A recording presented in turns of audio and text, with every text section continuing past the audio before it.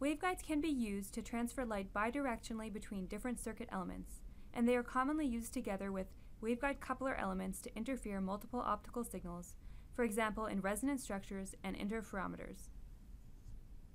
In many applications, it is crucial to capture the time delay associated with propagation, also called the group delay, to get accurate circuit simulation results.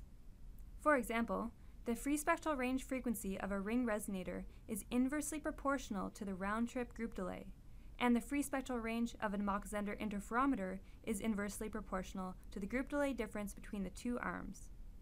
To most accurately capture the group delay of a primitive waveguide element from the waveguides folder of the element library, we recommend using the following digital filter settings for the waveguide, which are located in the numerical properties section of the waveguide property view, as is shown here for the straight waveguide element.